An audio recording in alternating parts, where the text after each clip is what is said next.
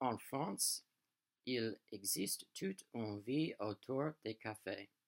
On y va pour passer du temps avec des amis, discuter, s'amuser, prendre un verre ou regarder les passants. On ne va pas au café seulement pour boire quelque chose, mais aussi pour le contact social.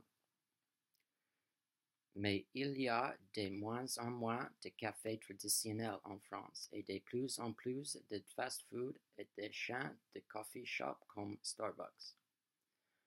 Aujourd'hui, avec des trajets de plus en plus longs pour aller au travail le matin et des pauses pour déjeuner à midi de plus en plus courtes, les établissements qui offrent des boissons et sandwichs à emporter sont de plus en plus nombreux.